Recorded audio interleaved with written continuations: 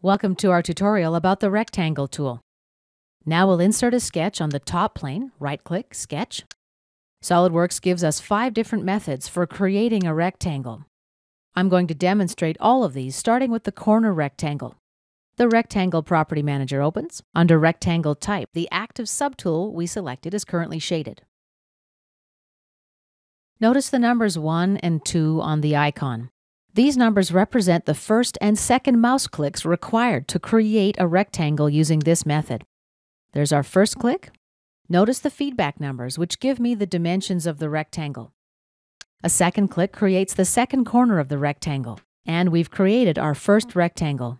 Let's try the centered rectangle method now. First, we select our center point. The second click establishes the size of the rectangle. The third method is a 3-point corner rectangle.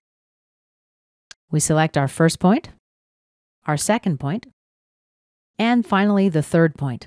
Let's make it coincident to this horizontal line, for example.